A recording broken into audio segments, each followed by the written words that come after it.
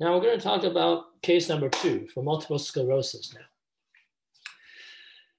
This case is a 45-year-old female who has had 5 years of multiple sclerosis diagnosis. And this is the complaints that she has left arm and hand and finger and bicep spasticity.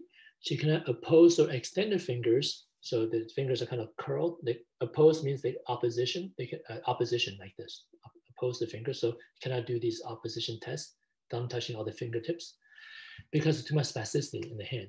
And therefore, because if you have that spasticity in the flexion position, then you cannot open your hand to reach for objects, right? So she complains about inability to grasp objects. And she also suffers from foot drop. Oftentimes when the patient is referred to a neurologist to confirm or just rule out the possibility of multiple sclerosis, it is actually diplopia or with double vision or foot drop are oftentimes the first warning signs that would alert a family physician to refer them to neurologists to see what's going on. So the patient has this foot drop and therefore needs an ankle brace to prevent the foot from dropping. Otherwise, the foot is dropping, they trip, okay, and kick themselves on the floor, and then they obviously fall and so forth. She also has, but however, despite the motor deficits, sensorial aspect and the reflexes are normal, at least for now. So my treatment is a combination of central nervous system treatment and peripheral nervous system treatment. So the central nervous system component, we will use scalp acupuncture as well as auricular acupuncture. For this case, at the time I was doing this, I wasn't so knowledgeable about auricular yet. So this results you're going to see was just due to scalp and peripheral acupuncture alone. So if this patient's problem is on the left side, then you know that because of the decussation of the brain, the right hemisphere controls the left side of the body, you need to do scalp acupuncture over the right hemisphere. And therefore, you would choose the leg and arm motor lines of the right hemisphere. But because there's a motor component involved and the cerebellum coordinates complicated movements, you need to treat the motor balance area. However, if you spend the time to understand neurology, that if you had to only choose one point out of the two balance area, it's actually the left hemisphere that matters. So that means if you were to do a balance line on the right hemisphere, it would not be relevant. The right hemisphere would fix the right side motor problems. Okay, so this all has proper neuroanatomical understanding and neural network understanding behind it. And what I actually do is I connect electricity from the left hemisphere cerebellum to the right hemisphere cerebrum.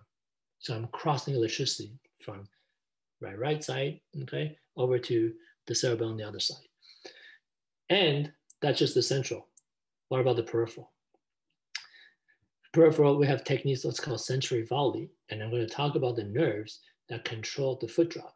The nerve is called the common peroneal nerve. And like I said, all these nerves already have a point that's been passed down. It's called Ling Ho. Ling Ho is reminds us of Yang Ling Quan, which is called gallbladder 34, which means the young spring at the hill. Ling Ho means behind the hill. So the hill here is the head of the fibula. It's a very, very beautiful description of the body using poetic language. So it's behind the head of the scapula is where the common peroneal nerve is located. And then as far as the opposition movement, you need to understand that this is actually due to the ulnar nerve that's involved, not median nerve. Median nerve of the hand is only sensory except for the thumb.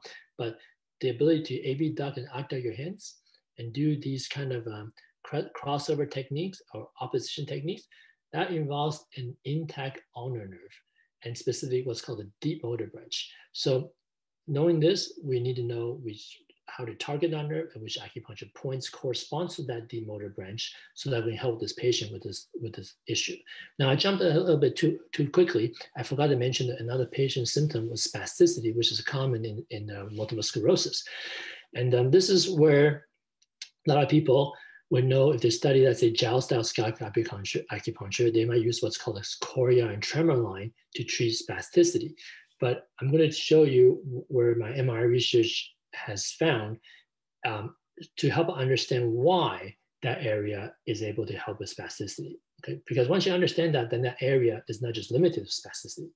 The chorea tremor line, I'm going to give you a little hint, can be used for Tourette syndrome, for Parkinson's disease, where people have difficulty turning on or turning off voluntary and involuntary movements.